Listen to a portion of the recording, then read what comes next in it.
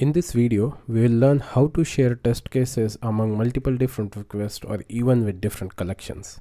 For this demonstration, I have three different requests here: create, update, and get. The traditional approach would be you just rewrite the same test cases in each request.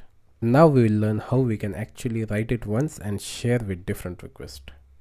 Before that, let me hit this request and show you that we have 6 test cases here. Don't care about the result. Step 1 for sharing these test cases will be you have to encapsulate this all request within a function. The syntax of function is something like this. This is a base tests, that the function name. You can just cut and paste these test cases within this function.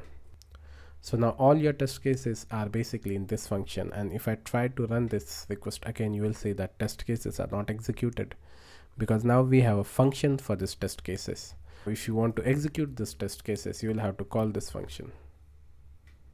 You can see test cases are executed. In step 2, we will set this function as an environment variable so that we can use this variable in all different test cases.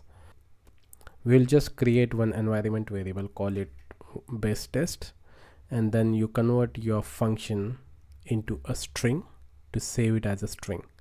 So now if I call this request, you will see test cases are not executed. That's fine, but if you focus on environment variables and go into this environment variable, you will see our test cases have been written here.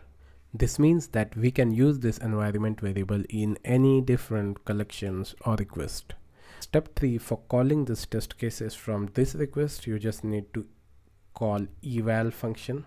Eval is a JavaScript function which actually gets the text code of the JavaScript, which is this function in this example, and it will evaluate and execute it. So let me show what happens when you send this request. So you can see tests are being executed now. Now it's pretty easy to share this test cases with different requests. You just need to copy and paste this. You don't need to write all the test cases. You just need to use this one line eval, and you use this environment variable. And now when I call this request, you can see 6 test cases are invoked.